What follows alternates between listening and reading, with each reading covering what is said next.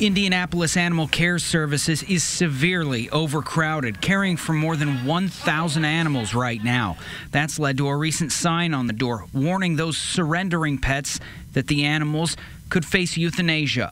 To avoid that, IACS put out a call for fosters, and among others, Noah's Animal Hospital stepped up. Today, they're transporting more than 50 cats to their various clinics to be cared for temporarily. Some staff members have even agreed to house some of the animals at their own homes to further reduce the numbers in IACS care. Instead of them just being out of location, out of clinic, they're home with you. They're part of your daily life. There's something you have to take care of. So it means a lot more, and you kind of have, when it's done, you have that sense of reward. It's a lot better. You feel just like a whole better person, and you're kind of rejuvenated when you have an experience like this. Noah's will foster the animals for 3 weeks until the Indy Mega Adoption event at the fairgrounds on October 14th and 15th. Chance Walser, RTV6.